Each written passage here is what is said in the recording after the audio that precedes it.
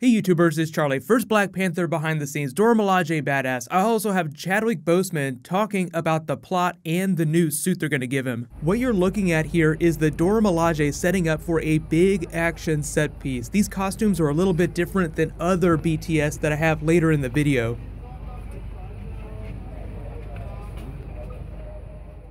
If you're new to the channel, I do Marvel videos every week, so be sure to subscribe to get everything. There's even a giveaway that's going on now that I'll explain at the end of the video. So you may have heard that Lupita Nyong'o, Danai Gurira from Walking Dead are playing Dora Milaje characters. Think of them as a whole team of Black Widows. That's how badass they are. That was why it was so funny when they had that moment in Civil War where she's like, "Move or you will be moved." And just really briefly, you see Black Panther's eyes pop up like, oh man, shit's about to go down. This is so great. But we don't have time for this, so let's keep going. Chadwick Boseman actually did an interview where he talked a little bit about the plot of the movie. He referenced the Dora Milaje. So here's that clip right here. Maybe I can tell you even a little more of that. A little bit more. Killmonger is going to be one of the villains, played by Michael B. Jordan, who I love. Lupita Nyong'o, another actress that I love, is part of the Dora Milaje. Danai Gurira is also part of the Dora Milaje. So it does not giving you any storyline, just telling you some of the cast and characters that are there. And I think there'll be some changes, or some conflicts, or the better way to say it, some criticisms of Panther that I think you'll see in the movie to come. Maybe some changes in the suit.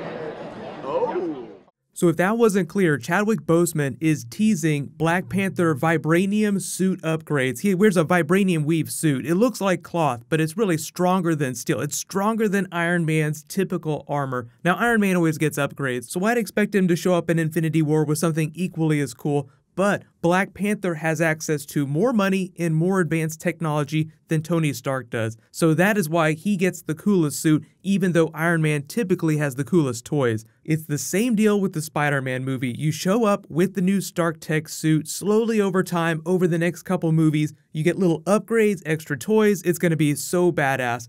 But Danai Gurira actually was teasing her character a little bit. She said she's a bit of an army woman, so she's completely devoted to Black Panther. Lupita's character, even though she's also a member of the Dora Milaje, has a little more of an antagonistic relationship, but like Chadwick Boseman said, they're going to be addressing a lot of the craziness that's happening within Wakanda, so I'll explain the storylines, but there's a lot of Christopher Priest, Black Panther, and a lot of Ta-Nehisi Coates, Black Panther, so there's a couple comic book storylines that we have to talk about. The way they're used is as special forces, but there's a ceremonial aspect to their order. They're called the Wives in Training, even though none of them actually ever really expect to get married to Black Panther. The characters that Lupita and Danai are playing are actually from a Christopher Priest run on Black Panther, which was kind of like the Marvel Knights version of Black Panther. So I don't think that they're going to be doing a ton of story from that run. If you haven't read it, it was basically an attempt to make Black Panther cool again. Editorial felt like sales weren't that great, so they brought Christopher Priest on. Joe Quesada was the editor, and they put it under the Marvel Knights imprint and turned him into this street-level New York City hero. So it was almost like he was a defender for a little while. So it was kind of a controversial run because Black Panther's King of Wakanda, he's this big badass figure, he's an Avenger, but at the time, he was sort of an outsider. He'd been ousted from Wakanda because he'd almost crashed the world's economy trying to take down Killmonger, so everybody hated him, including Tony Stark. The Avengers kind of hated him a little bit too because he revealed the only reason he joined them initially was so that he could determine that they wouldn't be a threat to his home nation of Wakanda. So there was a lot of retconning going on with his backstory to make him more of an outsider. They caused him to come to New York with some of his Dora Milaje, so they daredeviled up his title just a little bit. He got more hardcore, he started using more gadgets, he got the energy blades, so it's a more violent version of the character. But it's him doing things that you normally hadn't seen him do. Like most of the time you expect to see Black Panther in Wakanda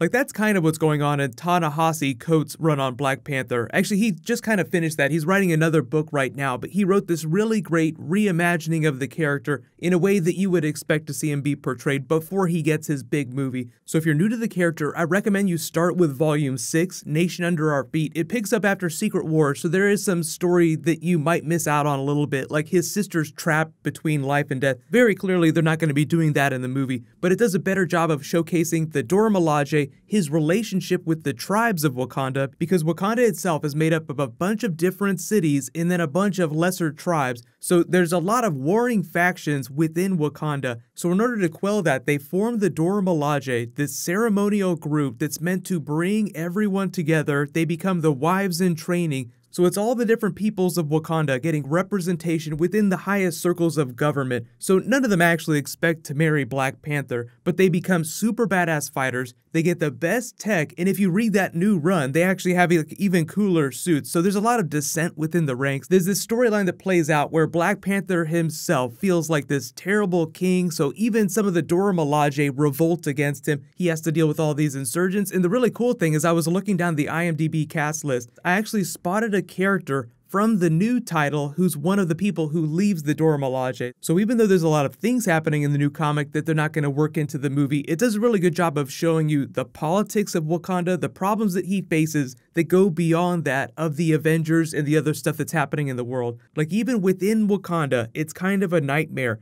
And the way they address their spirituality is through him trying to save his sister. There is no one listed on the cast list as his sister, so either they're doing her stealth or they're just not doing her at all. But you have to imagine that they're going to be Black Panther sequels, so there'll be plenty of time to work in all the characters that don't make it into the first film. The movie's not coming out till next February, so it's going to be a while before we see a teaser, but I'm expecting a whole bunch of stuff at Comic-Con. Let me know what you're most excited for, though. Black Panther is a pretty easy sell for Marvel fans because he's such a badass, and it's so new, it's so different from the other Marvel characters that I think it'll add a nice flavor to the Marvel universe and help the tone of Phase 3 so that it doesn't feel exactly like Phase 1 or Phase 2. Usually you do that with new characters. Black Panther is just one of the coolest new characters in addition to Spider-Man that they just introduced to the universe. What's going to happen next is I'll post my final Iron Fist review. There were a couple problems I had with the series that I think they can largely fix by Season 2. So I'll explain everything, but congratulations to the new giveaway winner, Will Angel TKD. You won the Spider-Man action figures. Please private message me on the back end of my channel. There was a new round of the giveaway in this video. I'll announce the winner when I post my next Marvel video, but all you have to do to enter is just be a subscriber, leave a comment on the video. Real simple. New Iron Fist coming in a little while. While you wait for that, click here for the Black Panther teaser video and click here for new Guardians of the Galaxy. Thank you so much for watching. Let's high five. I'll see you guys tonight.